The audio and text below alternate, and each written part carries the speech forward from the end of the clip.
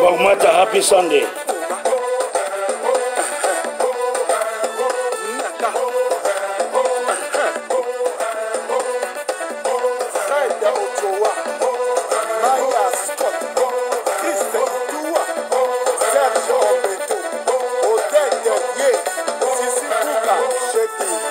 Thank you, thank you, thank you.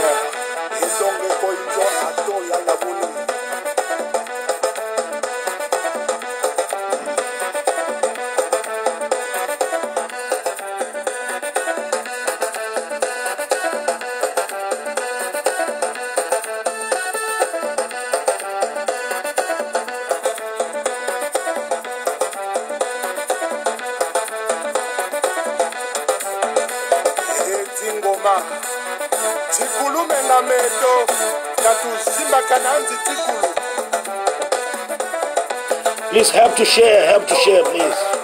Let's build our audience before we begin.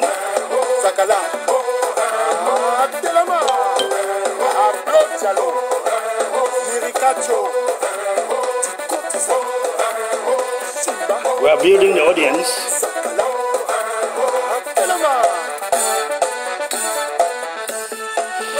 Let's build our audience before we can start. I'll be back, please. Let me share.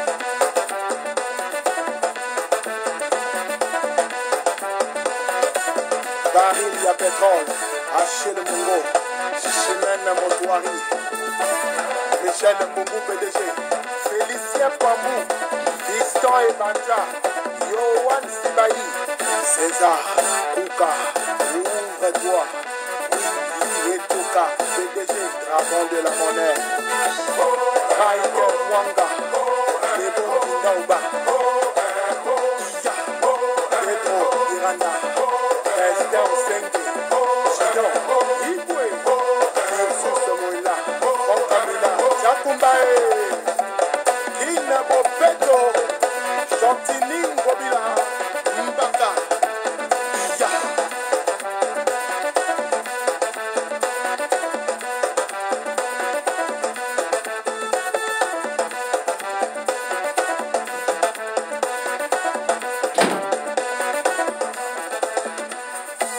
Encore et toujours, il s'appelle Espepas, Rokobina, la décembre album en saoudien.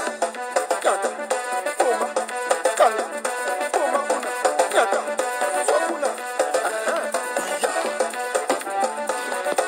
Premier ministre Jessie Moukouyo, Wabinono Batiamon, Sergio Nicolas. Happy Sunday, merci Foncha. Happy Sunday, Mbong Amazi. Happy Sunday to you all guys joining. Let's just take 5 minutes more to begin at 10:15 a.m. here, which should be 3:15 in Cameroon. So I just want to give you guys some time so that we can build the audience. Let's build the audience before we begin this broadcast. Let me give you guys some good music again.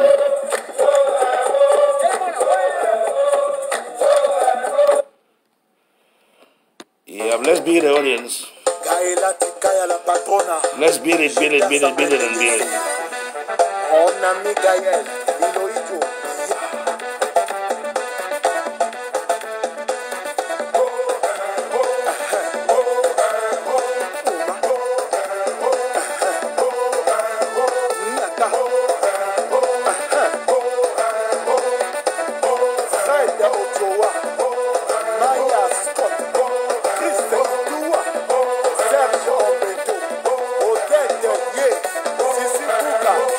Thank you, Madame Mogamazi, thank you.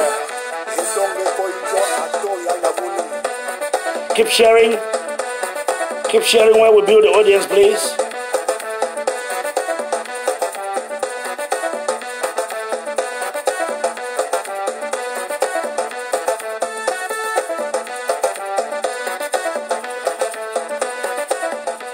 We shall be beginning in 4 minutes, so we just have to share and get more people on board.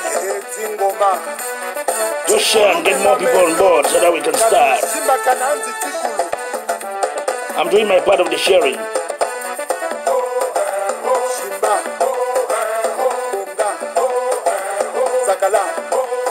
I'm doing my part of the sharing.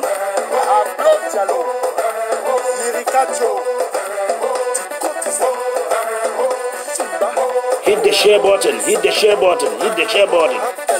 Share into groups. It's quite professional education that will help one member of the family who can help you or someone or a loved one.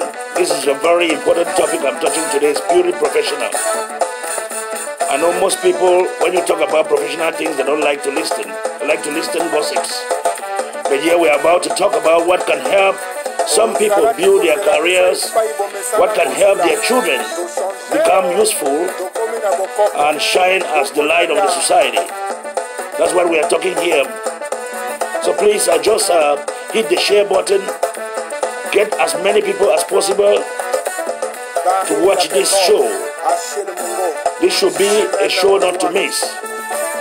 Initially, I had to come on the Upscam page, but for reasons beyond my control, I will be sharing there. I had to go on my page because it didn't give me the link to go on that page. So I decided to share on that page. And we know we have about 6,200 people on the Upscan page. So with the 6.2K, we expect to get some people there to come on board and watch. I know most people will be watching after the show, but I won't keep you people for long. I will begin in under 2 minutes.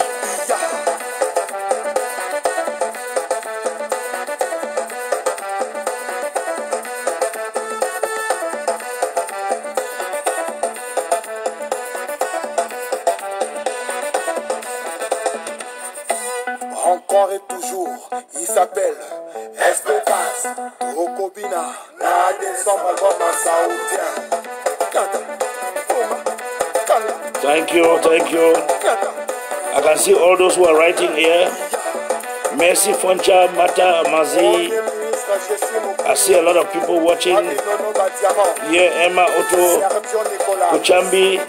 I know you have been waiting for this. You told me yesterday that you are waiting for this. So I will begin in 1 minute. Thank you, Kuchambi. I know you told me yesterday that you will be watching live. Yeah, there are a lot of people watching. Oh, Dr. Success. Dr. Success. Greetings. How is Nigeria today? Etel Teresia, how are you? How is Douala? Mercy Foncha, how is Switzerland? Mata Mbongamazi, how is the UK? Okay, ladies and gentlemen, good morning and happy Palm Sunday. How are you guys? How is everyone doing in all the areas of the world? How are you guys today? I hope you guys are okay. Family is okay.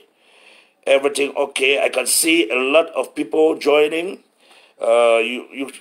Let me just bring this to you. That one thing I notice is that many people who join these days, they join invisibly.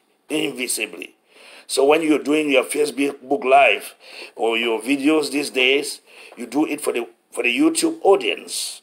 You do it for the people who are gonna come after to watch. Not necessarily those who are gonna watch instantly when you're talking. So in most of the situations nowadays, when I do Facebook Lives, I do it for those who are going to come and watch it afterwards, especially when I'm addressing topics that are of very, very great importance to the community and for generations to come. Remember, all the videos that we do on Facebook or on YouTube, generations after us going to come and watch. They're going to come and watch and judge what you were saying, whether at the time it made some sense or you were talking rubbish.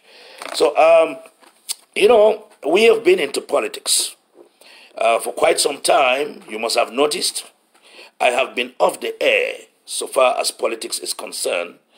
And even though when I come on air, I try to talk about politics, I talk in the area of psychoanalysis, in the area of giving advice and direction, in the area of giving focus. And you must have noticed that before we failed in what we began, I had said it 3 years ago that there will be a failure. I remember when I joined public space, I joined as the psychoanalyst and the Nguh man of the revolution. That was the time that there was a lot of mass killing going down in my homeland in Cameroon. Then I decided to say, no, as a humanitarian professional, I need to put my voice, inject my voice and my potentials and my skills into this. And when I came in as a psychoanalyst. I came in as a forecaster. I came in as one who predict the outcome. And at that time, most of the Cameroonians who were spearheading what was called the revolution decided to invite me on board as a press secretary and as an undersecretary for health and human services. I accepted those positions because I could use it to coach the cabinet, to advise the cabinet, to counsel them on the possibilities of successes as well as the possibilities of failures. But when I discovered that they could not take to my advice and they could not see in the same direction that a psychologist can see, I backed out. I backed out, enumerating to them the consequences of failure. And here we are, 4 or 5 years down the road in total calamity and chaos. And there's no headway. Even when there's no headway, I make sure I come back to outline to them strategies of exit strategies, and the possibilities of exit, and the possibilities of minimizing the consequences in a situation that can almost look like a win-win. Because in every crisis, we target the outcome to be a win-win, because there's no victor and there's no vanquished in a war. In a war, there's no victor and there's no vanquished, because when people go to the war front, both sides would lose victims, lose material damages, lose human lives, and lose professions, lose their citizens, and all those type of things. And for what does it profit you to have a nation with no human beings? That's the greatest question. We can see what is happening in Ukraine and Russia today. So that is why I came here today to discuss with my audience about the importance of this domain of psychology. We happen to have come from a continent, which is Africa, that had strong beliefs in witchcraft, strong belief in the gods and ancestors, a strong belief in spiritual healing and ancestral worships and prayers on the mountains, and sacrificing animals and worshiping statues and all those type of things. That to depart away from, or to go away from such obnoxious beliefs and such a strong tradition becomes a very great impediment to some of us. And such spirit is what most of us have migrated with to the diaspora. We've migrated with those spirits in the diaspora that, to the extent that when people assemble to say what makes sense, they become enemies to the society. Whereas when people assemble to talk in vulgar languages, to emulate negative things, to gossip, or to backbite, or to plan evil, or to recruit others to join in their evil, there you go. The whole population comes out. Take, for example, I've seen a number of motivational speakers who have cropped up overnight. A lot of relationship counselors. Some of them just had the inspiration from the streets and from upbringing to be very, very efficient in what they do. Don't get me wrong. Some of these professions or some of these fields are callings. They are callings. Some people are called upon to become very excellent experts in things that they have not studied in school. And they do it very well. If you watch in the United States, you watch most of these talk show hosts, they are people who have never studied counseling. They have never studied psychology. But they do the job efficiently. So please, I just want to say that I always encourage some of those motivational speakers to take some courses in counseling so that they can learn some of the theories, so that they don't do, like, for example, it's very important when you are doing such things, even if you have not studied it in school, to understand the ethics of the profession. Because, you can be sued for one single mistake that you don't know you are abrogating the law or you are violating the ethics of the practice. And besides, everyone who practices such should be able to obtain a license where you live. And to obtain that license, you have to show credits that you have validated in school. So I always tell them that, I always encourage them that they should take some courses in counseling, take some courses in psychology. It's a broad field. And that brings us to the reason why I'm here today. The reason why I'm here today is because I've received a lot of phone calls. I've spoken with a lot of friends. I belong to groups. I belong to larger networks of psychologists. I belong to networks of governments in psychology and social work. And as you all know, I work for the state of West Virginia and the Department of Health and Human Resources, which is DHHRO, and I work in the Child Protective Service Division, which is responsible for evaluating homes and families on how they meet with the standard practice of good cohabitation, if the children are well fed, if there is domestic violence at homes, if there's child abuse, and all those. That's what I do at the level of government. At the level of practice, private practice, I own my private consultancy, which is the Association of Psychological and Psychiatric Services, APPS, in West Virginia, which is also a non-governmental organization registered in Cameroon, which I'm able, through cyber networking, work with Santos to carry out treatment planning for some patients, as well as do referrals, as well as come up with medication management, mental health evaluation, psychological assessments, and all those. And I also do that for the courts in the United States. I also do that for immigrants.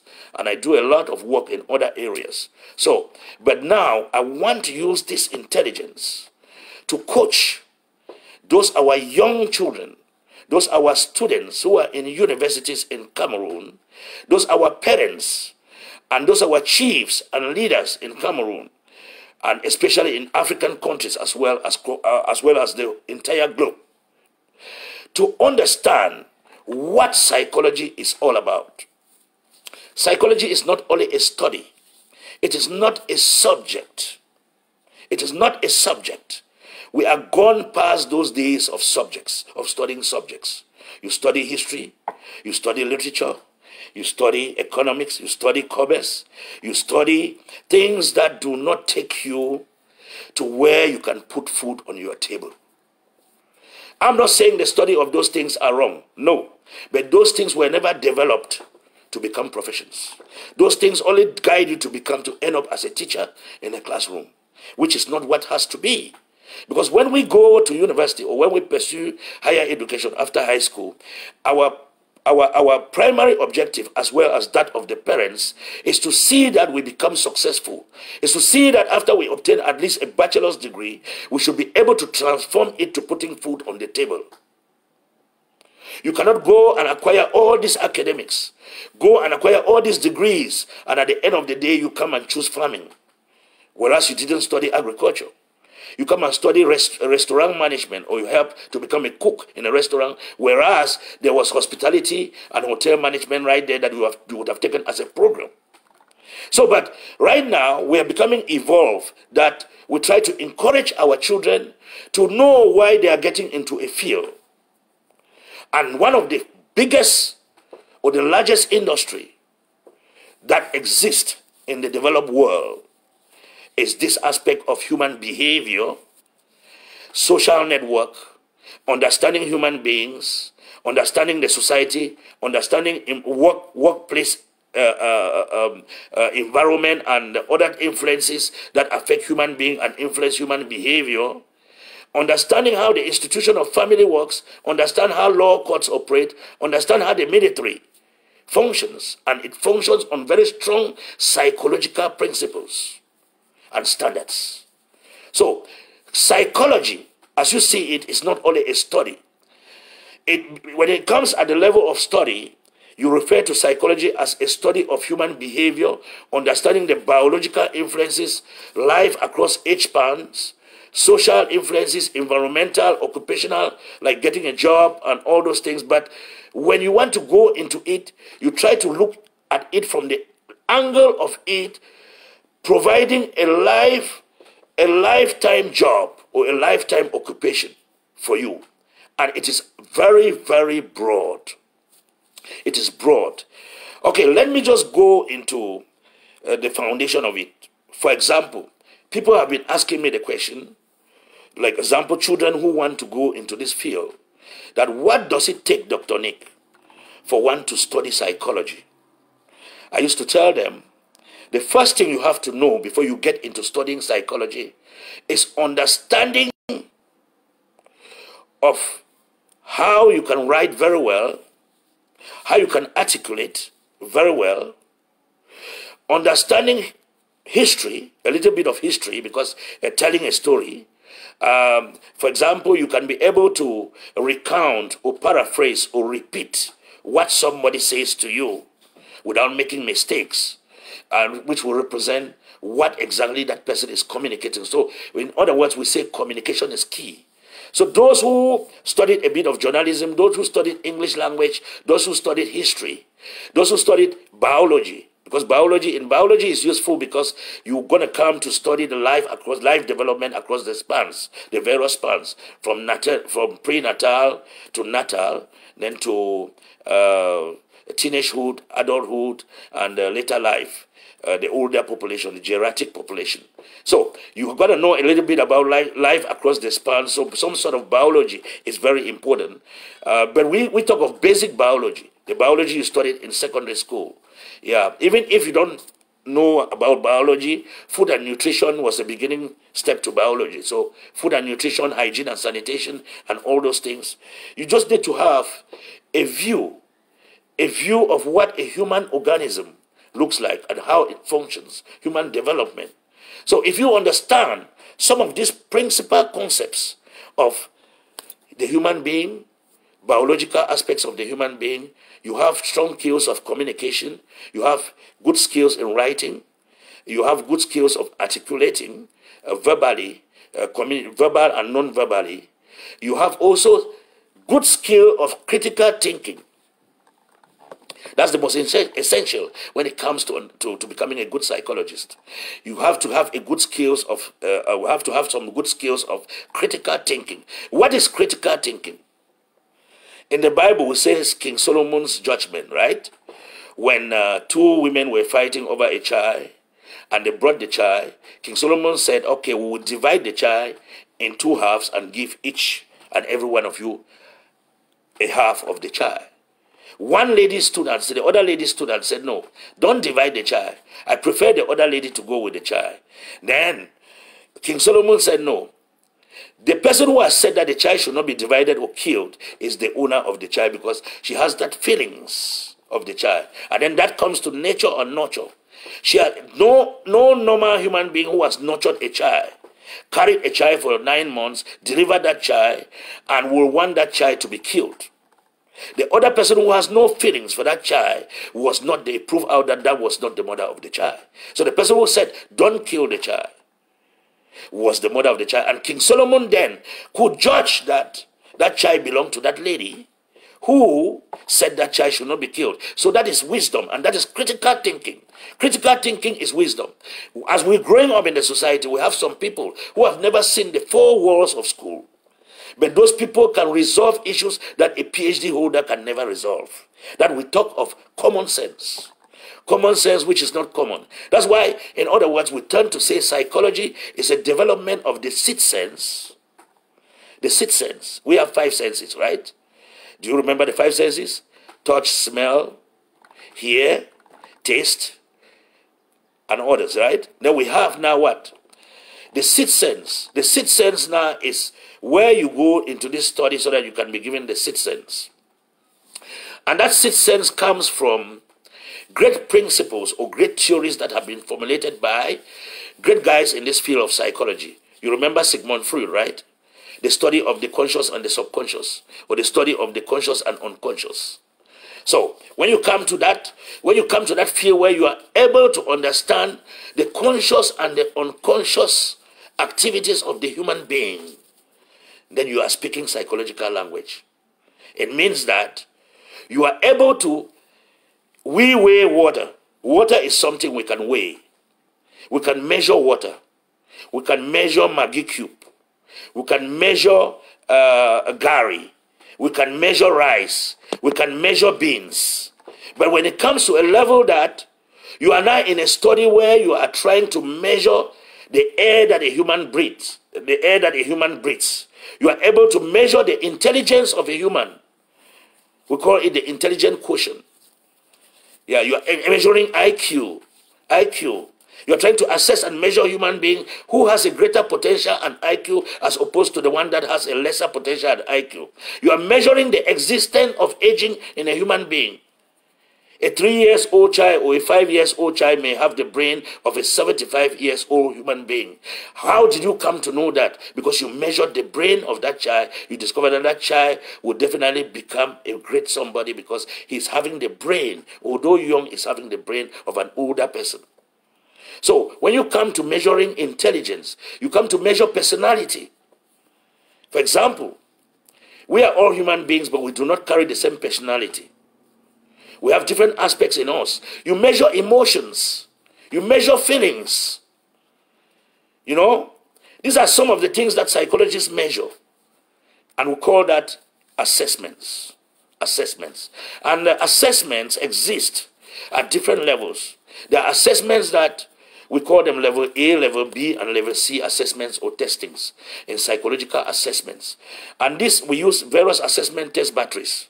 The test to be able to perform those assessments, you must have been trained to administer each level of it. For example, we can measure anxiety by using the Beck Anxiety Inventory. We can measure depression by using the Beck Depression Inventory. We can measure intelligence by using the Wechsler Adult Scale of Intelligence, which you have the Wechsler Adult Scale and you have the Wechsler Preschool. The preschool is used for children, while the adult scales are used for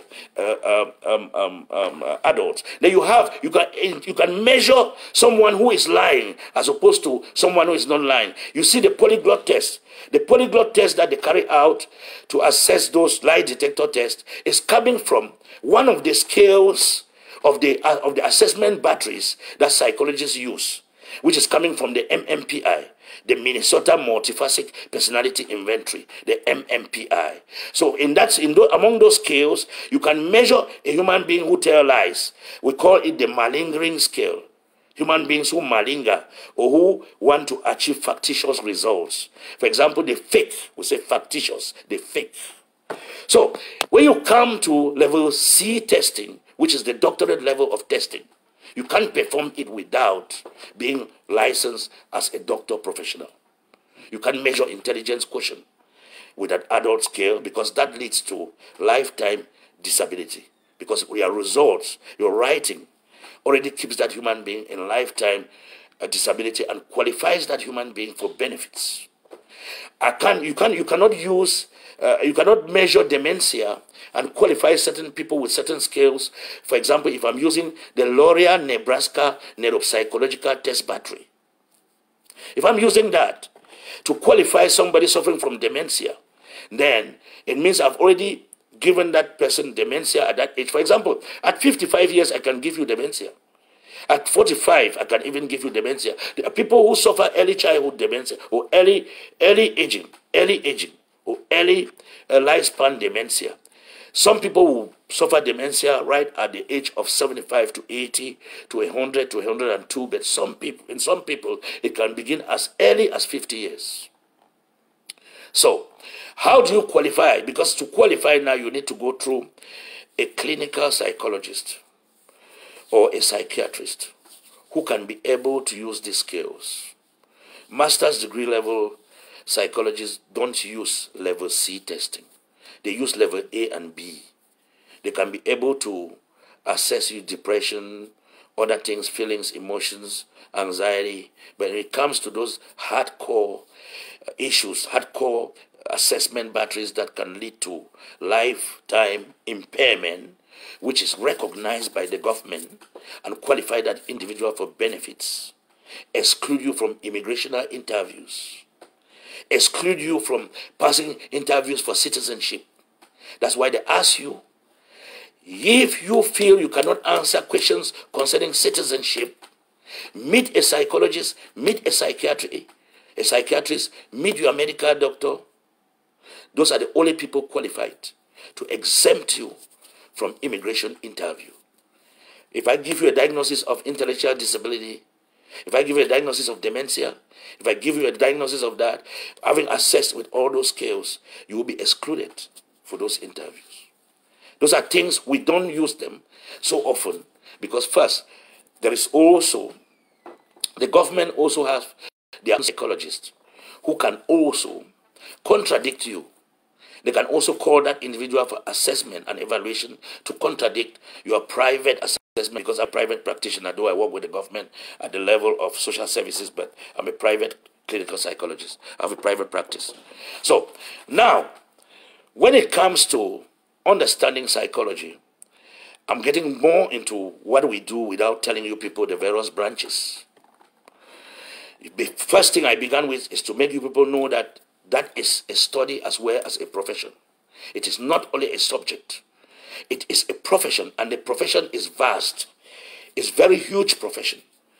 You have clinical and counseling psychologists. The clinical psychologist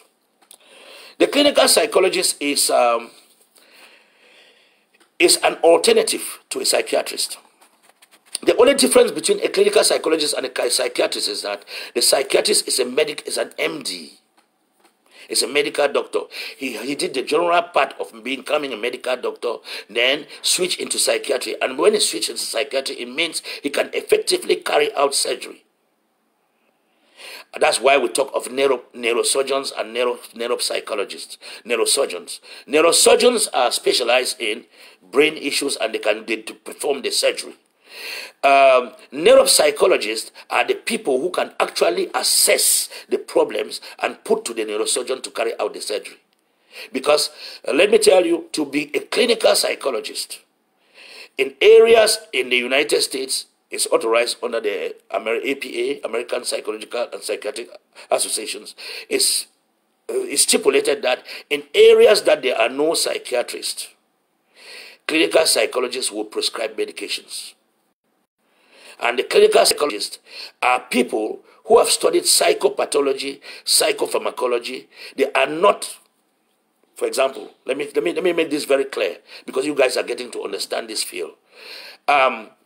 Clinical psychologists are of two types. You have those who have PhD, and you have those who have Psych D. Psych D like MD and PharmD. I'm Psych D.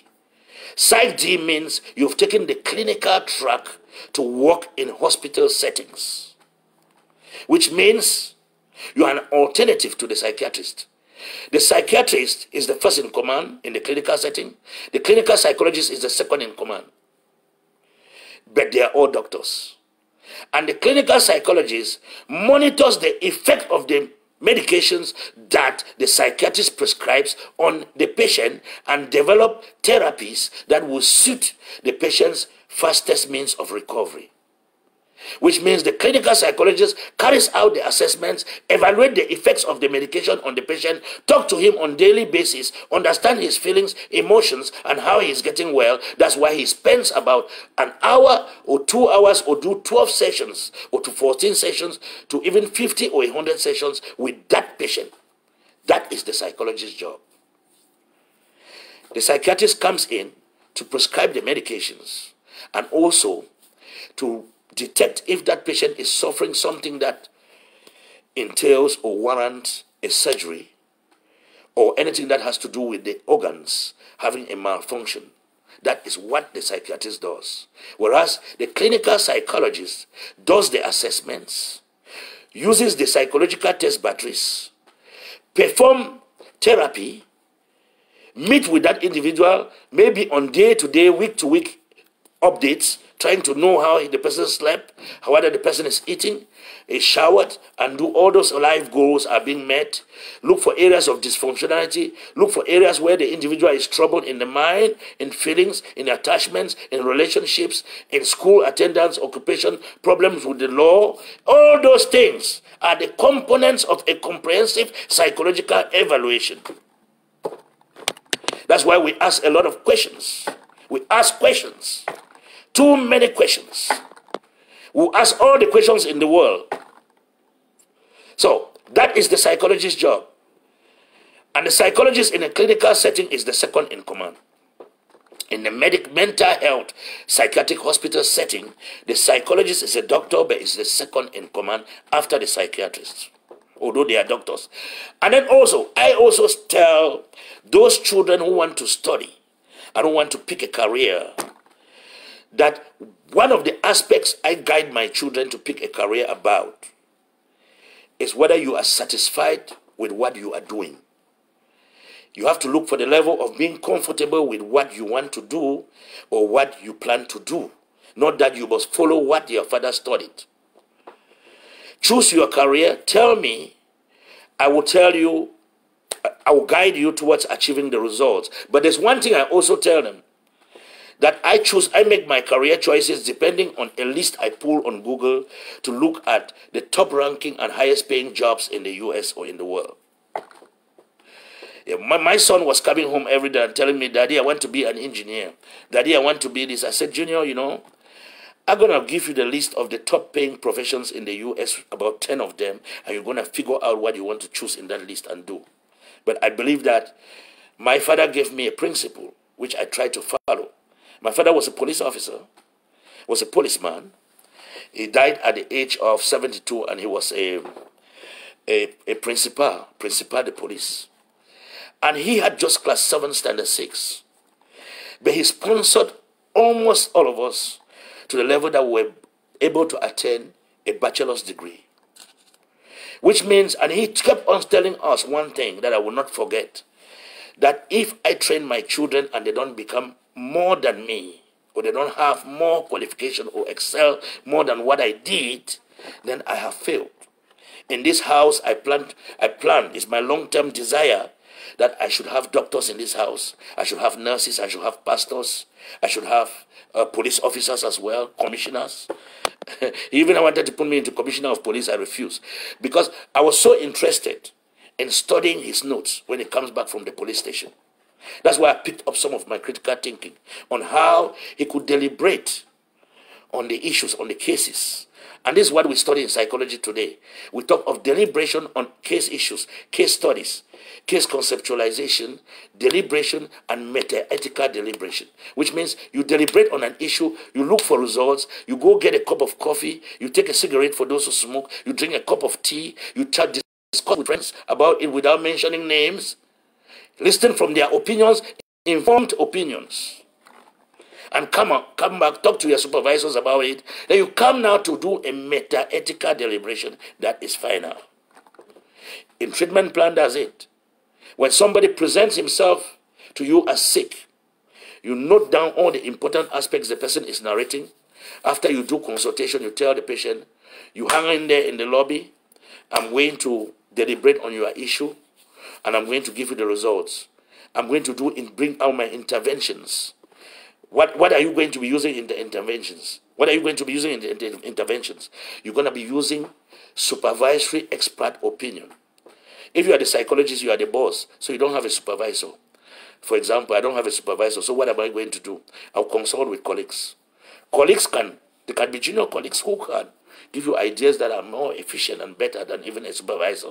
They can be some colleagues who are so intelligent that they even work more than doctors. They can give you some ideas. For example, I've worked in settings whereby, as a doctor, my supervisor was a master's degree holder. He never knew how to call me, whether to call me Doc or to call me Nicolas. And those kind of situations are situations that you accept it. As you guys all know, we come from different countries of origin. We have built our careers in this country. We still have a strong accent. We know that. We still have our color, which we know that plays in terms of psychology in some workplaces. What happens? They know you are the boss, but you wouldn't be the boss. And you have to put food on your table. What do? You have to be hanging there, bear your title, do your private practice with your title, and work and bring food on your table. Pay your bills and be happy. That's it. So, I want to tell people that this field has a lot of branches. There's clinical psychology that has to do with the hospitals and medical settings. In that clinical psychology aspect, I told you there are two differences in doctors of psychology. You have the scholar practitioner model. You have the scholarly model and the practitioner model. 1939 Boulder Conference that stipulated a separation between clinicians and psychologists.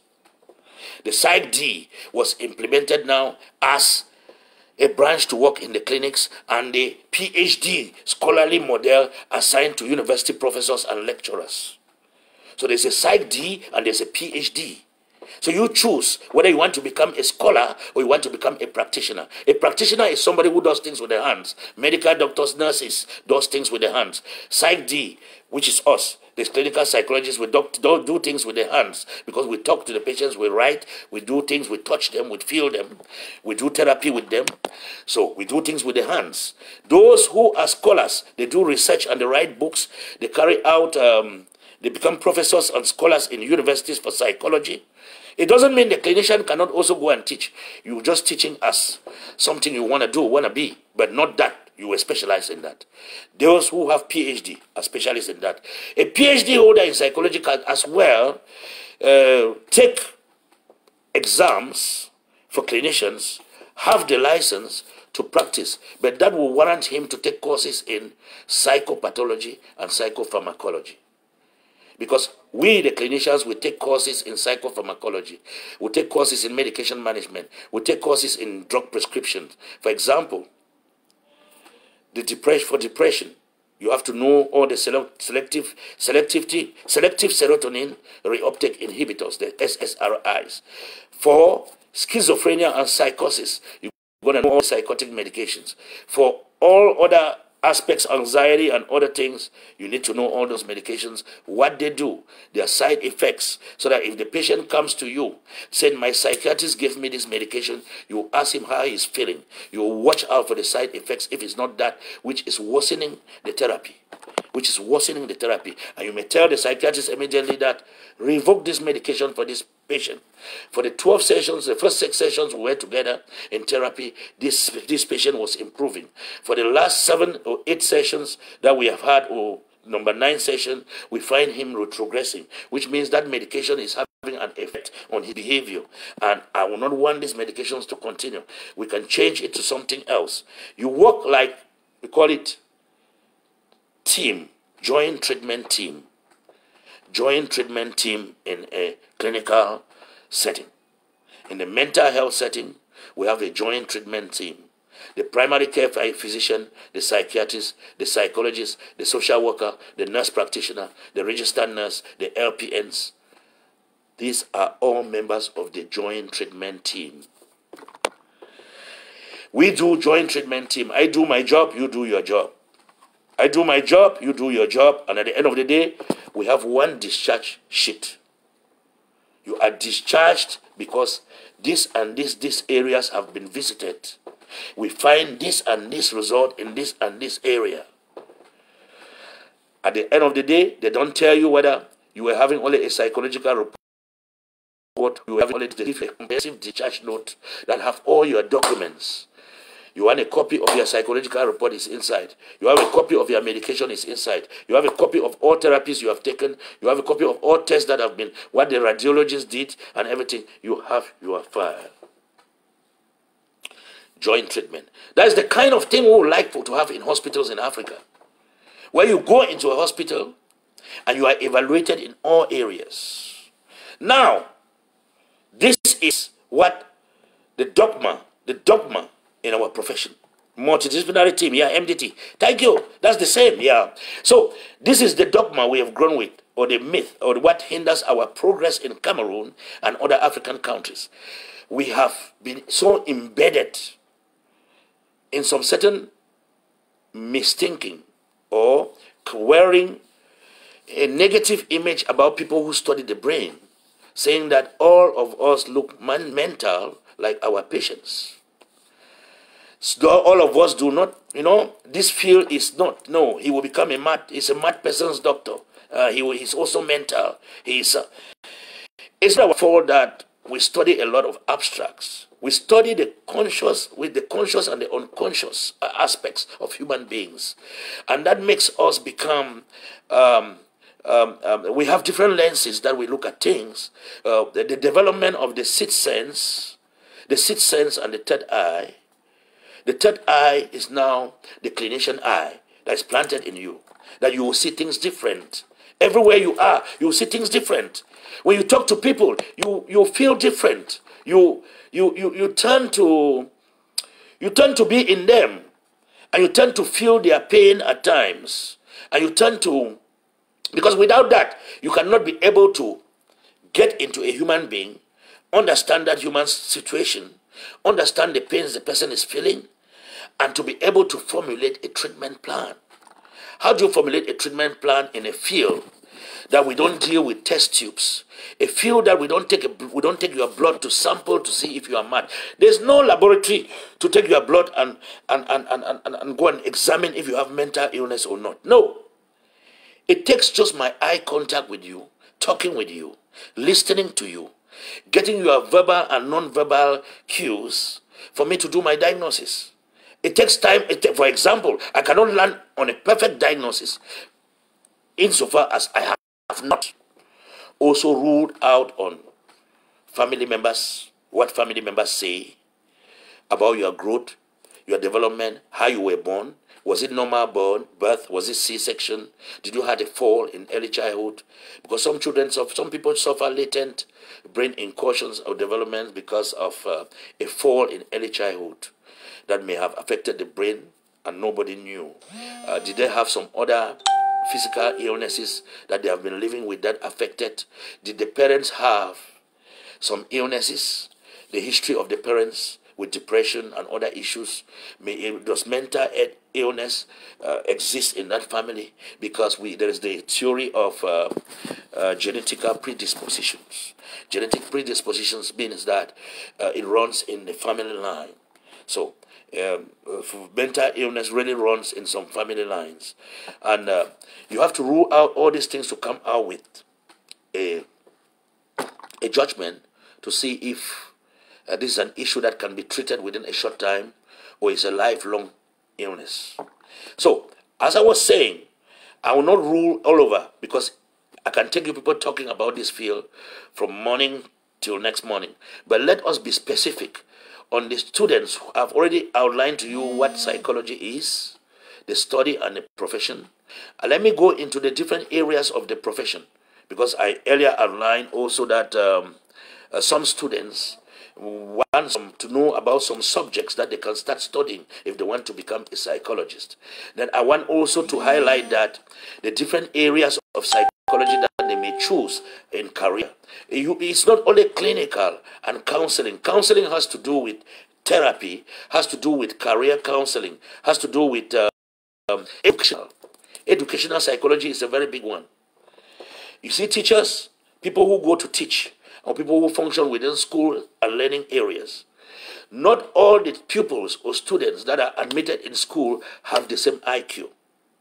Some of the children are born with defects that are not visible with the eyes, that parents don't even identify these defects. That's why it's a barrier to learning. It's a barrier to them scoring A's. It's a barrier to them being number 1 to 10. Some person, they only J class. When I don't know, say that picking don't need for that track. He's not supposed to be in that track. There's a class that have identified different tracks for different children. After having known their intelligent quotient, their IQ score. For example, I got 4 kids. I got one with a low IQ score. I got two with very heavy IQ score. I got one who struggles in the middle. I want to talk for my own example. And what happens? The one with the lower IQ score is in the lower track that they call it special needs education, which means he needs support. It doesn't mean that child is deficient. It doesn't mean that child will not be successful in life. It means the child's brain is formed in a way that it's not developed to meet the activity of some. He has where he has his strength is different from where we have forced him to be. Let's identify children's strengths and where they want to be, where they were formulated, where they were built, their God-given potentials of where they should belong. We have to formulate their strength in that direction than forcing them to undergo a path that is not theirs. That is what educational psychologists do. So they carry out assessments. They carry out intelligent quotient assessments. They carry out personality assessment for those children. They carry out the WIET, which is the achievement test, to look at the various achievement areas where the children have strength and not. For example, my son with a low intelligent quotient is the best runner. My son with a low intelligent quotient is the best musician, can play all instruments. My son with a low intelligent quotient is very excellent at computers. There you go. You can see people like wrestlers. You can see the best runners like Michael Fish. Those are special needs. They will bring you the trophy. They will bring you the trophy in their own areas. They must not be medical doctors. They must not be engineers. They will bring you a trophy in their areas. So the problem we have is that our educational structures were formulated not to identify these children to make them to become useful. We instead say, oh, they are rejected. That mad picking, that mental picking, that this and that. So our job is to go back and revisit our educational system. Where do we put these children? And there are special instructors, educationalists, school counselors, educational psychologists who are trained only to handle that population, and they are paid very lucrative salaries more than the ordinary teacher or instructor. They are at the master's level and they are at the doctorate level. So you can, if you want to be an educational psychologist or an educational instructor who works only with those areas, what about the other instructors who are women, who work only with girls, to empower girls, to identify their areas, gender issues, and work with girls in colleges and schools, to equate the balance and deal with issues, to uplift them, to make them not to feel inferior in the society. Those areas are handled also by educational psychologists who focus on gender, who focus on other issues. So, and then to the disability issue in school, I've told you the people who handle those. So some of you may be looking at focusing on educational psychology with that lenses of becoming an instructor for special needs, an evaluator for special needs, a school counselor, a school psychologist, or something. And then when it comes to industrial psychologists, this is a very big one, because most of these guys, they hit the highest amount of money in terms of job. These are the guys on $300,000, $400,000 jobs. These are the CEOs of companies. These are the guys who come in usually at the basic level of entry in a company, and their jobs is usually on contract. They come to a company to resurrect a company that is falling, or an institution that is falling. Industrial organizational institutions. They go inside. For example, they are called by the CEO or the board of directors to come and tell them why the sales of that company has fallen within the past 5 years, as whereas 10 years before they were at a boom. Why is there a loss? I'll give you an example. One psychologist was called in a company to come and see what can be the problem, look into what can be the problem that this company is no longer producing good results. When I talk of good results, I mean the output. It is no longer, is not producing at the potential that it was producing and not making money. It's working at a loss. He went down, the psychologist took his pen and paper and went down to the factory to have a one-on-one with all the workers. He went to worker number A, just came from a divorce, have family problems, have not eaten for 3 days, doesn't know where the wife and children are.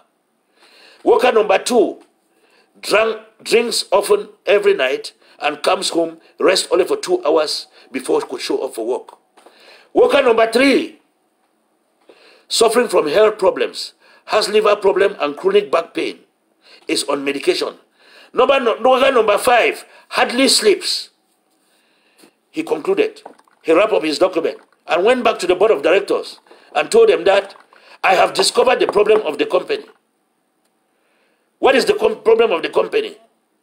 The problems of the company ranges from incompetency of the workers, poor pay, family problems, marital problems, sickness, and all those. That's why the output of the company is low. Drunkenness of workers. How can workers come to work who have just slept only for 2 hours? How do you think that, and with drunkenness? How can others be suffering from physical ailments and on medications? How can the output of those workers be great? That's why the whole structure has to suffer. The industry has to suffer. Poor pay. Incentives must be raised. Workers must be given life and health insurance, basic insurance, a transportation for workers to job. Workers must have enough time to sleep and rest, to think. Workers must go through therapy to adjust their family life and situations before they come back for work. Who cares in Africa? Who cares? That's why we have everything going zigzag, because we don't have these professionals in place. We need psychologists who are trained for industrial organizational, who has to deal only with businesses. These are the guys with the big bucks. They always rise to the level of CEOs, and they're always the top ranking paid. They may be happy, or they may be fortunate to pick jobs of 500K a month or a million, 1.5 a month. Not to talk about, don't you know coaches, soccer coaches? Some of them are psychologists, sports psychologists. Those are coaches who hit jobs for 15 million contracts. They sign contracts for 1.2 million or 1.2 billion. Those are coaches also. Those are psychologists. Sports psychology is another branch of psychology. Then you also have forensic. Forensic has to do with the sector that has to do with crimes and investigations. Every psychologist does some sort of forensic work at some times, because there are some patients that I see who are referred by court for drug treatment, who are referred to court for mandated family counseling therapy. There are those that in their confidentiality statement you have to always indicate that you have a right to share, to break or to breach confidentiality only when a judge will subpoena you to do. In America, all doctors have that clause. We have a right to break confidentiality or to breach confidentiality when we receive a request from the court only. I cannot breach confidentiality to your brother, your cousin, your neighbor, but I can breach it because of a court. So I inform you in the informed consent under the confidentiality rules of privacy. HIPAA. If you have studied HIPAA, those are some of the things we do. And when it comes to forensic, you have to also know about how to prepare reports for the court. The way you prepare medical reports and the way you prepare court documents is different. For example, those who want to expedite their immigration and other documents that are pending with the immigration will always contact us to get a proof of hardship. A proof of hardship document, or you expedite on basis of humanitarian grounds due to an illness, and you can also get from a psychologist a document, or from a medical doctor a document, an MD. This is, you are expediting based on hardship, which means as a result of the delays, you are undergoing depression and anxieties, you are unable to meet up your financial, your occupational demands, you are unable to go to school, and your case will be expedited. You can only have these documents to prove. If you are working with your lawyers, they must have told you you need to see a psychologist or a medical doctor to give you a proof of hardship or a proof of extenuating circumstances. Yeah. You can only do that on basis of humanitarian grounds, or on basis of being a family of a military personnel, or on basis of country condition. Country condition, for example, the wars in Cameroon, new developments to prove that your family is on harm's way, your loved one or siblings, or the people that were supposed to join you as family members are direct victims of the human slaughter on the ground. Guys, you guys should pick something from this and use. You know, I can never tell you so and so, but I will lecture you and then you use your senses. Some of you are stuck with situations that you don't know how to go around when your medication is next door to you. Some of you would prefer to instead say, oh, Dr. Nick is a madman, he's lying, is this. Those who have tried, and those who have not tried, have not tried. So, we keep trying. Life is trying, okay? If you come to, I was telling in my videos, one of my outings I was educating people on, when you come to America, or when you go to Europe, or when you go anywhere, 2/3 of your life or 3/4 of your success in life in where you are depends on the people who pick you from the airport the first day. If somebody is cleaning excrements from a group home and picks you up who is a bachelor's degree holder, you must clean that shit with ye. If you never clean that shit with ye, tire. Then go find out for yourself your potentials. So you go continue clean that shit with ye, you'll be confused, you go back for Africa. When you want to come abroad, investigate, find out, look at what you have studied. There are some people that when I landed here in the United States, I started working in a restaurant as an assistant cook. I started driving airport taxi. I started driving the tractor trailer. Some people said I don't have a bachelor's degree. Some people said Dr. Nick lie. He goes school for Usai. He goes school for Usai, get bachelor's degree for Usai. Hey, they say don't be a doctor. Which kind of doctor? Even for Europe. Some people they call me and say you get an online doctor. I said come get your own. Come try your own, if they're online. So what school no will move, school no will kill you there. School will kill you there. If you know 7 years way, I should overnight, all nights, 7 years only for read book. Then for America again, after the one I don't read for Boya University. So I don't even know, I've been a student leader for first batch for Boya University. So I don't even know, say, out of 800 students, I will be among the first 39 where they select them for graduate for University of Boya with honors. With honors. Out of 800, only 39 was the first official list of graduation. And only in that 39, only 16 or 17 had honors. The others had ordinary degree. I had honors. First batch, University of Boya, 19, were transferred from Waikele to UB. And I was a student leader. Then they don't even know that I worked in the ship industry. I left Cameroon by ship. I was a cadet marine officer. After having studied ship management in Limbe Port, then I became assistant shipping manager at 22 years in Douala Seaport. Then I joined a ship to travel to Europe as a marine cadet officer. Went to Panama, China, Hong Kong. I came to Germany as a marine cadet officer on visit. I came as an international worker coming to visit. I had already been to China, to Hong Kong, to Panama. That was in 1999, I was in Germany to visit. I was in France, I was in Belgium, I was in Holland. And because people saw me, came to Europe, did some few black jobs, gathered some money and shipped some containers and shipped vehicles, they said, oh, that money on school don't end. In America, I went back to school, I did my master's. I went to community college in Baltimore, where I did English as a second language. It will puzzle you that somebody can take English as a second language in school. Yes, because the Cameroon English is not the English that you will use in graduate studies. The British accent English and the British way of writing is not the American way of writing. They have where to put their commas, they have where to put their full stops, they have where some sentences they call run-on sentences, that if you use it here to write at exams, they fail you. They fail you.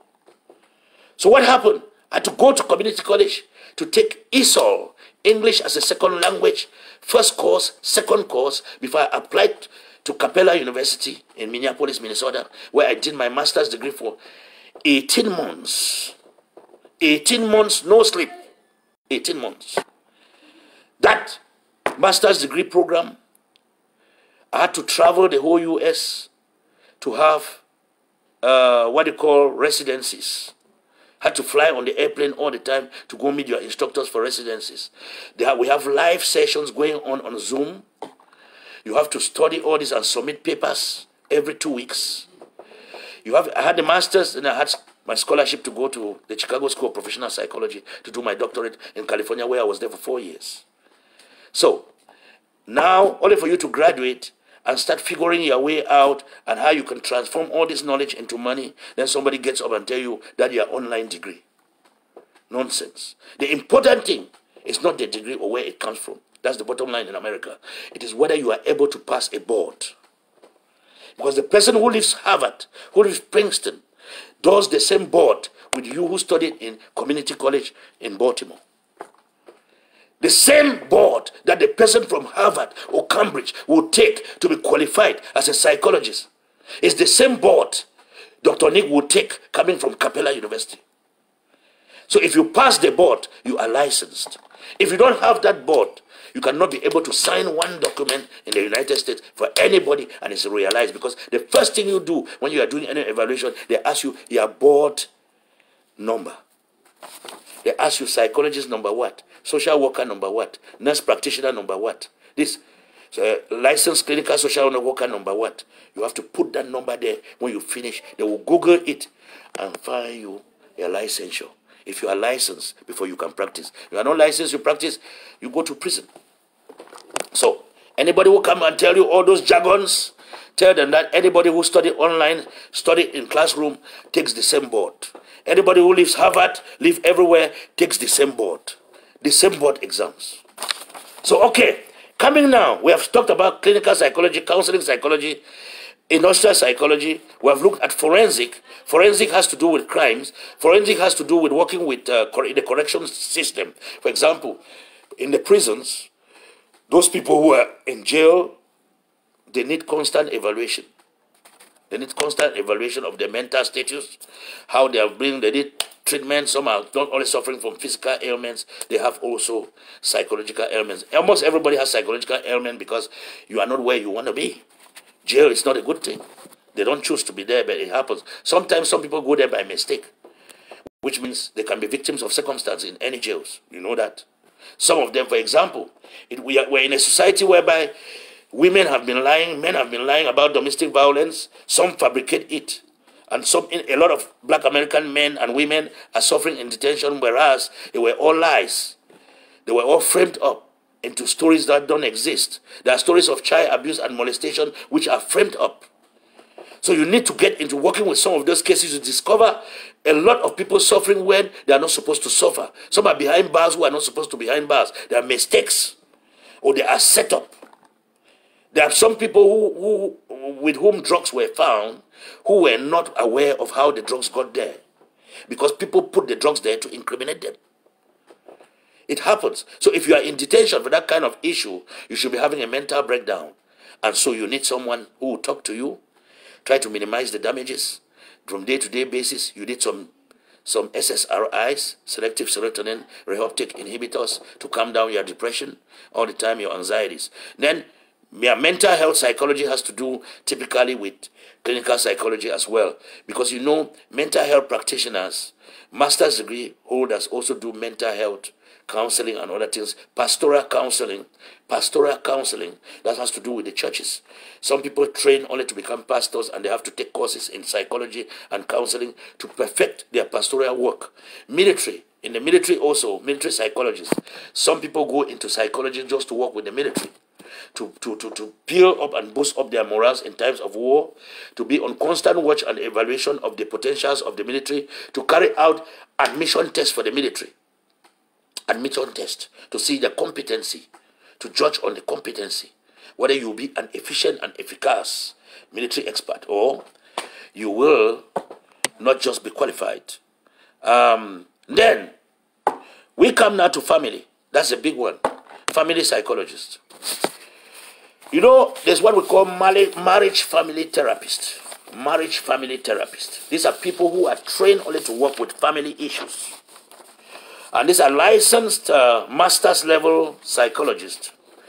who work only with children and women and their parents or family members, and the essence is to strengthen the family, to identify challenges and errors, problems of strengths and problems of weaknesses, and give good direction.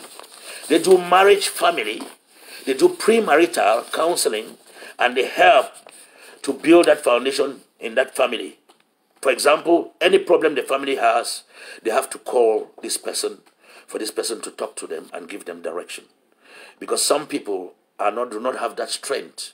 Some households are sick, that they need someone to be talking to them. In our villages, we used to have our grandparents, our pastors, our priests, our old elderly uncle and auntie, who will come, whom you can call when you have a problem with your husband, whom you can call when you have a problem with your wife. But now we have false prophets, false spiritual prophets, who will come in and even take your wife, who will come in and even snatch your husband in the name of marriage family counseling.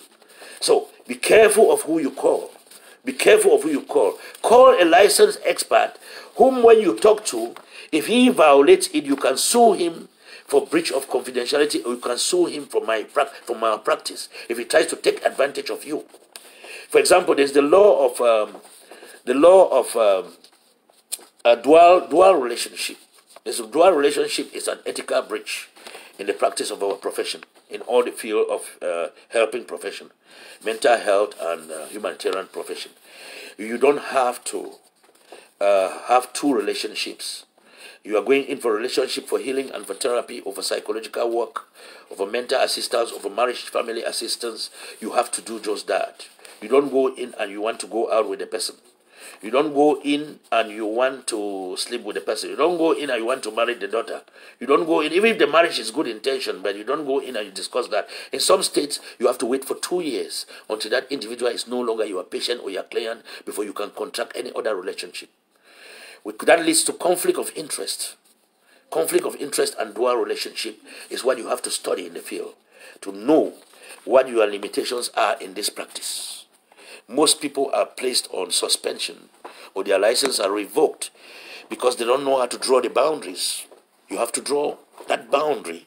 And so, other people who want to study psychology, especially those are our kids, you now know what to study in school. You now know the different branches that I've informed you about. You don't know what branch leads to what type of job and opening. You now know why the Western society is so advanced and moving forward, why we keep moving behind, because we don't have value. We don't value human beings' feelings, emotions. We don't know what their intelligence capabilities are. We don't know how others react in situations. We don't try to draw. We don't draw boundaries. We mix everything. For example, there's a law that psychologists and most people of the mental health and helping professions of higher level, even it applies to some judges and lawyers of high standing, have a radius mile radius square habitation area with their client population, their treating population. For example, you are not supposed to go to the same church with your clients. You are not supposed to shop even in the same market with your clients. You are not supposed to attend same traditional meetings with your clients. Those you are seeing, because that can also extend to conflict of interest and dual relationship. I won't accept my ex-girlfriend for therapy. I won't. I won't do therapy for my own wife or for my own children. I won't. I will call a colleague. I'll say I have a case here that necessitates a referral because there is conflict of interest. I have a case here that necessitates a referral because there is a conflict of interest. You see, and we call those issues. We call those issues when they do project themselves during treatment as transference and counter-transference issues. Transference and counter-transference. Transference and counter-transference, which means there are issues of the treating expert and issues of the client that conflict or get along the way in the course of treatment. issues that do not pertain to the presenting issue, issues that had been. For example, if my father, who is of late, had a problem with Mr. So-and-so, who is a neighbor, and the son lives in the United States, and the son is coming to see me to try to guide his family towards successes in life, or try to map out and resolve a family issue that he has, or try to counsel him on a good and appropriate direction to follow in life, I may look at that issue to be troubling to me, that my father was wronged by this person's son or by this person. So if I were receiving this person, there's already a bias, because that image of what happened a few years ago is in my brain. So I would like to send this person to see my colleague, because there are transference and counter-transference issues that may come into play, that may influence my judgment to not be able to make a rational and objective treatment plan for this individual, because every time I lay my eyes on him, so that whole incident comes into play. And we are not allowed to reject. We don't reject. On the other hand, this is the tricky part of it. You cannot tell that person, no, I will not help you. You can never. If you reject somebody, your license will be revoked. You accept the person, you talk to him calmly, you listen to the problem, and you politely do a referral, explaining to him to be comfortable with that your friend, that he has more expertise than you in handling those areas. That is why I am sending you to him. I don't want to harm you. I want you to get the best of what you have come to look for. So, this is the way you handle such situations. So, in a nutshell, ladies and gentlemen, the essence of why I came here is to tell you that as you young guys back in Africa are preparing to come to abroad, you guys should not think that the expectations of life abroad limits you to what you are seeing. What you may be seeing in some of the cities, whereby there are negative attitudes attached to some Africans. For example, when you visit Maryland, you visit Chicago, you visit California, Los Angeles, you visit Brussels, you see Cameroonians hustling, trying to do black collar jobs to put food on the table, which is a starting point. It is not an end point. Do not limit your potentials. As you are writing that A-level, that O-level back home, try to know that there are some fields of study that you can get into on a gradual basis when you arrive abroad. Or if you are already abroad, don't throw those your degrees that you had in history, literature, economics, geography, political science, journalism, food and nutrition, and all those. Don't throw those degrees and say that those degrees mean nothing. Here, na dollars. It mean nothing. Here we must go, I will shit. Here we must go. That is the negative doctrine that has overtaken our society to the level that you go into offices now, you hardly meet a Cameroonian working in the social services. You hardly meet a Cameroonian working as a private therapist. Psychologists, you don't have Cameroonian psychologists, clinical psychologists. You can have educational, clinical. You don't have even 2 or 3 of them in the United States. I looked for them, clinical. To be a supervisor for me, I did not see any. I struggled on my own. And right now, most of them come looking for me. Because there are some of them, even nurse practitioners, some of them that I offer clinical training with Walden University, because I also teach there in Walden University as a psychotherapist. I also give them, I train master's to degree students as a clinical instructor for Walden University. I also, they take their residencies in my private practice. Master's degree nurse practitioners and master's degree social workers. I'm their academic instructor and mentor. So what happened is that I tell them that I don't know why Cameroonians don't take, or Africans don't take opportunities into their hands when they present themselves. There are fields in this country, like psychologists, that you don't have Cameroonians. You don't have them.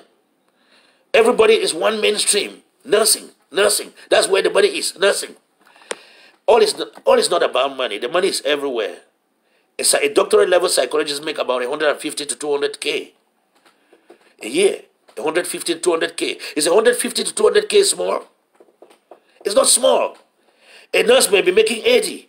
A master's degree nurse practitioner making 80, 90, 120. Some of them who work back to back and all that. But if you have been that white collar or blue collar job seeker, if you had built up your psyche in Cameroon that you will be doing clean jobs, even after doing the dirty jobs to bring food on the table, please, that primary school, secondary school, high school, and university where you go for Cameroon, that certificate where you hold up, it be very powerful. You don't see black American man with whole high school diploma. High school diploma, it is the whole village, they celebrate party that day for high school diploma. Now they start giving the high school diploma for jails. You go prison, before you graduate from prison, you don't get high school diploma. And when you don't get a high school diploma, no man of you see you back again. That time, you don't start wearing a coat and tie. Start to learn for community college, for become a director. And when you get bachelor's degree, the place where they go put you, it go be na your boss.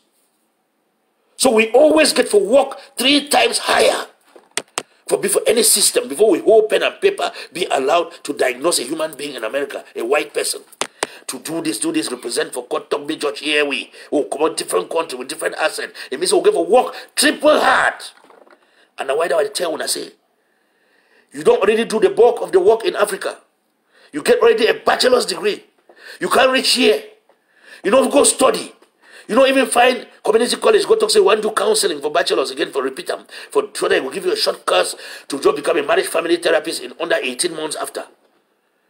To become a psychologist in 4 or 5 years after. Or if you end at the master's level, you at least be a marriage family therapist or a counselor. If you work with social services, if you work with immigration, if you work with social security disability for office, if you work in all these government places, they need somebody for do assessment and evaluation. Counseling, they also do assessment and evaluation. When you apply for social security disability, now an evaluator, they tell you. When you apply, it's a pity how lack of knowledge can delay one. Here you are giving free orientation on steps to brighter future. That is what, originally that's my calling. Psychoanalyst, Ngambe man, psychoanalysis. Remember, in the days of British history, I read some novels where they say, even people, the way they plant crops, agriculturalists, the way they plant cassava, plant maize, they will get some person where, maybe not only weather forecaster. They will call it a forecaster. So they refer to it as witch. It will tell you how the harvest for this season go day, how the harvest for next season go day. So all farmers will go take advice on how harvest for next season go be. Even for America here, we get somebody where they predict who will be the next president of United States. They consult that person every year where election take place for America. They go consult that person for who will be the next president for America. And all we don't ever talk up. See, this person will be the next president for America. It don't always be. This is the job I'm doing for you people, freelance, for free, no money. Why be being Ngambe man of the revolution? They say, oh, Ngambe man need to need Ngambe man. I say, Sako, they take when I go nowhere. That money, all the investor for Bitcoin. Containers for Nigeria, they bring them back, you can't chop all money in a triangle. I don't dare me for triangle. I don't tell you. In 300 years, there will be no independence. They say, oh, Dr. Nick, don't chop soya. Okay. 3 years after, backward train. All man don't fall back, go, she don't quiet now. They cry over spilled milk. Lamenting every day. Lament. Why? Because you don't have the third eye and the sixth sense. You cannot see these things. When you are trained in this field, you are trained, first of all, to use this third eye and sixth sense for your personal growth and development. That's why before there's any danger, I don't carry my bag go. When I sit somewhere with 4 or 5 friends, when I find that environment become unconducive and insecure, when I see criminality on the path, when I see that there may be a mayhem somewhere, I don't go. And as I reach house, they call me, tell me, say, what happened there? You saw it before you left. It's about 3 times in Cameroon that I visited Cameroon, or even in Germany when I was in Germany, before I even attempted doing this field. We were not having papers. We went to parties. That time I did smoke cigar well. I commence I go buy cigar. I go pick a packet of Marlboro for road. I want to see. As I did for that store, I go buy Marlboro. They tell me say they don't carry all man for party go with them. German police just sweep all man. Tackle hands they go bear with this story. German police sweep all man. Well, I come over go buy cigar. They said, Nick, play with this job, you can't go to your house. They don't go with all man. Police they don't take all man for go examine documents. Party close. Nigeria did that. The year 2000, 1999, 2000. So I want to tell you that say sometimes we get some God the show we say this some feel and we feel. God the show we and when it comes to diagnosis and other things that's something we need like a gift because you feel misdiagnosis a lot, especially when you are dealing with the clinical setting. You can be treating bipolar in place of schizophrenia. You should be careful. You can be treating bipolar in place of schizophrenia. You can be treating anxiety in place of depression. You call that misdiagnosis. So you have to be very, very efficient in carrying out diagnosis in order not to miss one relevant issue. How do we do diagnosis? We do a mental stats. You have first of all do a mental status evaluation, which is part of the comprehensive psychological evaluation. You look at that individual's history from birth to present, examining educational history, relationship history, childbirth history, problems with the law, legal history, upbringing, medical history or physical ailments, past medications, all those things, what the person say about himself, what family members say about him, what his friends and schools and teachers and doctors and lawyer and the society talks about him, his hygiene and other things, physical observations and other things that you document.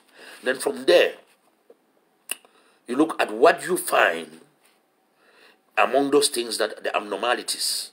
And those abnormalities now becomes what you identify within the criteria of a specific disorder in the American, in the DSM, the American Diagnostic and Statistical Manual of the Psychiatry. DSM, the American Diagnostic and Statistics Manual. You have the DSM-4 and the DSM-5. You have the cross, all the diagnoses have been listed there. What if a person behaves like this, what he falls under, what to give him. At sometimes, a person may have comorbid, which means a criterion features in this axis and in this other axis. So you have to rule in also if you have comorbid disorders, and then you also have cross-cultural diagnosis. Across the various areas, the same pattern of behavior exists. So you have to differentiate and know what you will qualify as that person's primary disorder, what is secondary disorder, and what is this. You can be having anxiety, depression, post-traumatic stress, major depression, all those, but I will know how to compress it. For example, someone suffering from depression and at the same time suffering from post-traumatic stress, I can just say suffering from post-traumatic stress depression. Cut it short so that every component is in one. And then there's anxiety for the B. Then you look at medical conditions. Are there any medical conditions and medications the person is under? Because some of the medical conditions does exacerbate the mental status or the mental health. What are the other triggers that come along? Is it suffering from a divorce issue, child having a terminal illness that the wife or him himself has, or a child in the house? You do a comprehensive family evaluation and a comprehensive individual evaluation to understand best from what angle that person is suffering. And so, when you come to all these before you can conclude into settling down to do treatment. Treatment is two-phase. Therapy, psychotherapeutic treatment, and medication management. Yeah. So, that's all I have to tell you people for today. There's also adaptive behavior analyst. Yeah, this is another good site. This is still under educational psychology. Some people study to become adaptive behavior analyst. Adaptive behavior analyst They use standardized assessment tool that utilizes series of structured interview to measure adaptive behavior and provide support and diagnosis for intellectual disabled children, like the children who are in school suffering from autism, brain developmental delays, and others are being attended to by adaptive behavior analysts. And these adaptive behavior analysts make about $250,000 a year. That's a branch of educational psychology that has to do with adaptive behavior. I have my brother or my friend, from childhood growth friend, that is one of ABA in California, Dr. Lawrence Awemu. Kudos to you, man. I dove my hat to you. He's an ABA, Adaptive Behavior Analyst, and has been an instructor in public school for about 15 years to 20 years in California. So when I was doing my doctorate, he was also doing the ABA, Adaptive Behavior Analyst. These are people of high standing, and these are people who make the big bucks. So when you come to America, or you go to UK, or you go to anywhere, and you find Cameroonians who have clustered themselves and say, we die here for nursing, we die here for Uber driving, we die here for this, with degrees in their pocket, give them my video to watch. There are more potentials in them than what they think about themselves. There's more way for a Cameroonian now to come to America and become a master's degree holder in one of these fields in psychology, to become a counselor, a private practice counselor, a private practice clinical psychologist, a private practice marriage family therapist, a private practice social worker, a private practice drug addiction therapist. That one is even the simplest. In under 3 weeks to 1 month, you can do drug treatment and have certifications, and start working in methadone centers where they administer methadone for all those drug addicts. That gives you a foundation going somewhere. It's not only to come and sit and say, oh, we will follow one mainstream. Then very soon you find people who were with you in that mainstream have left you. For example, people call me in Maryland, Dr. Nick, why did you leave Maryland? Why did you leave Baltimore? I say, I'm looking for greener pastures. I'm in West Virginia. I work in an office with 300 white people. I'm one of the few blacks, 2 or 3 blacks there. And when I get into the office, I work with them, and I come back, I do my private practice. I stay in an area where I can stay for 6 months without seeing an African.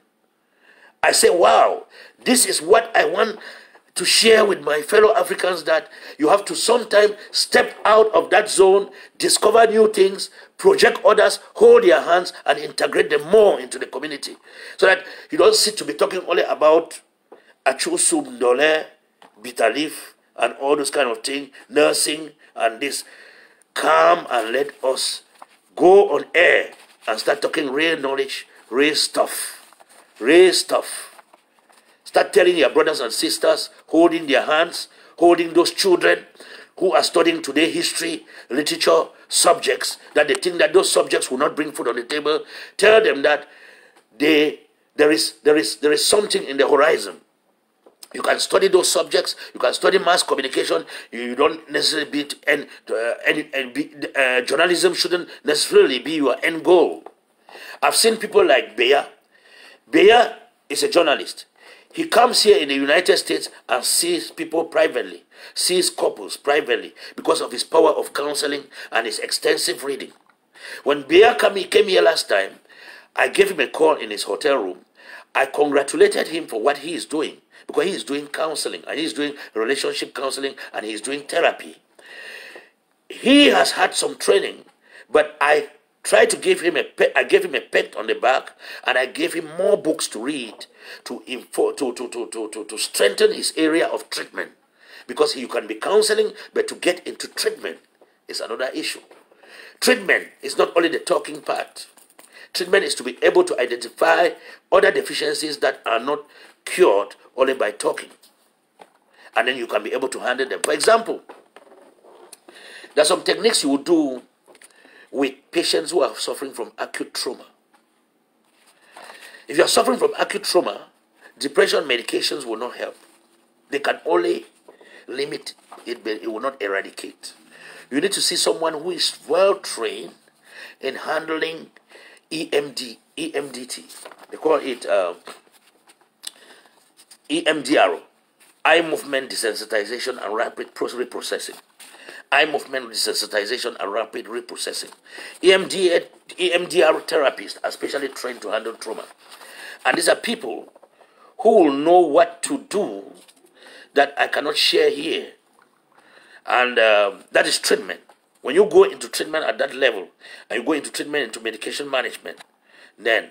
So I try to tell some of these talk show counselors, motivational speakers, that I identify them doing counseling in a way. I try to support most of them. That's why you see me in their platforms. I support Theresia Agbo in Germany. She does a very good job as a social worker. Her topics are very nice. She uplifts a lot of people. If you listen to her, she empowers a lot of our society. I support Lady London, although she will say Congo Southern boss. That's her way of attracting the population. But when you go to listen, you see what she's talking about. She's gathering us together to give ideas on how we can resolve some presenting issues. That's where some of us take our therapy when we cannot see a therapist. We go online. I appreciate Laugh and Learn talk show. I appreciate Christy in London. I am under their profile sometimes to comment and to weigh in on phone calls to support them. But I always encourage them to take that as a career and try to give it an intellectual twist, like take some courses in this, study some ethics and get some license wherever you are so that you cannot be incriminated. You can say something and you fall into the law without knowing. I hear some of them are being fined now in court, fighting. Some people are charged $25,000 in court because you don't know how the boundaries. You've crossed the boundary of counseling, just like Will Smith crossed the boundary of human behavior at the Oscars. So these are things we learn every day. I'm here always. I'm at their disposal all the times. If you have any issue you want to contact me about privately, you can send me a WhatsApp. My phone number is +1 442 347 7045. +1 442 347 7045. And my professional email is A as in Alpha, P as in Peter, P as in Peter, S as in Samuel, USA info at gmail.com. APPS USA info info at gmail.com, which APPS stands for Association of Psychological and Psychiatric Services. APPS, Association of Psychological and Psychiatric Services. USA info at gmail.com. That's my professional email. And my phone number again is +1. Someone should write it down as I'm reading. +1 442 347 7045. Yeah. +1 442 347 7045. Yeah. If you are interested to further your career in psychology, you should contact me. If you are a child in school that does not know what to choose as a career, contact me. If you have immigration issues and they're asking you for hardship, someone is calling me, I can see, but it's on mute. Yes. If you have immigration issues and you think that they need a hardship document, or if you're having immigration issues whereby your documents are stored and they need a hardship proof, your lawyer, your attorney has requested for you to see a psychologist, you contact me. If you need guidance and other things in family and other things, contact me. If you need to carry out disability tests for your children, academic assessments, evaluations, for example, intellectual evaluations, IQ assessments, to carry out other things, or you are having a criminal issue or someone is in detention that needs psychological help, you contact me. If I cannot help you, I'll always direct you where to go. I'll give you a heads up, because these are areas where our society is suffering. Our society is suffering because, one, we don't have Cameroonian and African psychologists, even in America. We don't have them. They can tell you, find those who have done nurse practitioners and risen up to be DNPs, doctor of nurse practice. with specialization in psychiatry. That is not a clinical psychologist. That is somebody who can do therapy. That is somebody who can do medication, prescription, and management, the same like a psychiatrist. But when it comes to doing assessments, the power of the psychologist is assessments, doing IQ assessments, which are valid and regarded by government as valid. It either comes from an MD or a clinical psychologist. Even if you take that immigration form, they will tell you that you should bring a document written by a medical doctor, a psychologist. 2 persons. 2 persons. No space for any other one. 2 persons.